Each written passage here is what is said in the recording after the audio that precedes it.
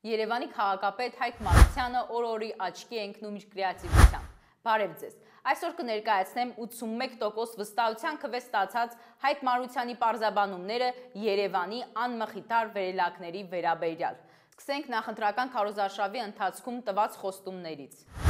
Քայլ 4. Բարեկարգելու ենք։ Փոքր ժամանակ ընկերների հետ տվին լիֆտը ջարդին։ Հիմա Հայկին եմ ընտրելու, որ գա լիֆտը վերանորոգի։ Մարտի 28-ին լրագրողների հետ հանդիպման ընթացքում արդեն իսկ քաղաքապետ Հայկ Մարությանը նշեց. Բյուջեում նախատեսված կա լիֆտերի վերանորոգման հարցերը լուծելու, բայց լիֆտերի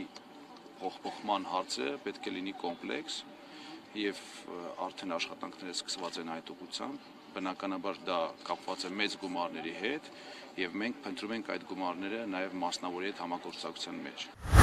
Իսկ այսօր էլ Հայկ Մարությանը ասաց. Քաղաքապետ 3 վերելակ է եկել Երևանում եւ քննադատում է ընդդիմությունը, որ դուք փորձում եք այդ խնդիրները չլուծել եւ բարձրացնել աշխատավարձերը, ինչպես կմեկնաբանեք։ Ես արդեն անդրադարձել եմ բազմիցս այս հարցին։ Մենք առաջին օրվանից սկսված ծրագիրը գրում ենք, որ վերելակները ամբողջությամբ մեծ ծրագրով փոխարինվի։ Այս հարցում բայց մեզ հետ պետք է լինեն նաև բնակիչները։ Երբ ծրագիրը պատրաստ կլինի, երբ մենք առաջնահերթ կներկայացնենք այդ ծրագիրը մեր կառավարությանը, որովհետև քաղաքային իշխանությունները միայնակ իզորու չեն այս հարցը լուծել, սա միլիոնավոր, տասնյակ միլիոնավոր դոլարներին համարժեք դրամի ներդնում է պահանջում։ Մեր հարցն է, մենք փոխարինենք վերելակը եւ բնակիչները տարիների ընթացքում այդ վերելակի գումարը վճարեն։